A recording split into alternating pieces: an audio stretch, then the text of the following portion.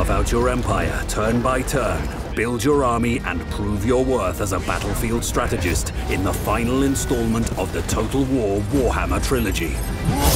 A dying god roars, rousing...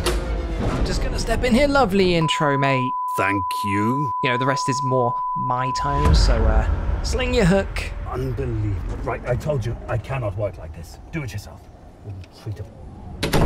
Bye-bye. See you later. Okay, now. A dying god roars. Nope.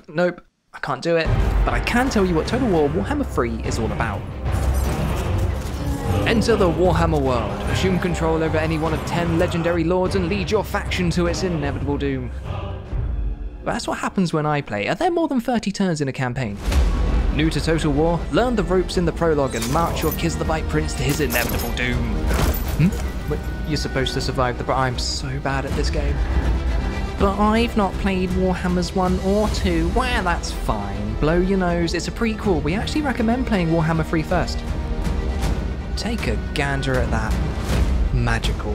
Our video game scientists spent years brewing a rich, living world for you to gleefully destroy. Look at this thing. Gross. But running an empire is more than capturing pretty places. A fair leader must be diplomatic.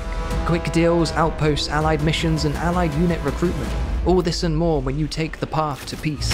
But peace is boring, and you're here to go for the violence, aren't you, you angry little so-and-so?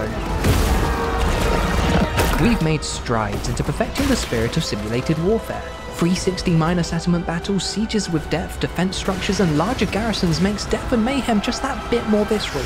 And now, with the addition of 8-person multiplayer, you can actually hear the desperate pleas of your many victims. How do you, surrender? You asked and we listened. That's right, flight toggle has landed, and some other changes, but look, he goes up, he comes down, he goes up, he comes down. It's art. It really is. Be anger management man, or a magic bird, cold and aloof, innuendo lobster, 2020 personified, hungry hippo, Bear Queen's dad, designer Daniel, Kostautin. Become the shield against chaos, or embrace demonhood. Master new features, playstyles, and factions. Take the fight to the ruinous powers and prove your might in the biggest, most ambitious Total War yet. Daniel the Demon. It's more at the back of the throat. Daniel the Demon. It's like a growl. Oh, epic narrator. Let's be best friends.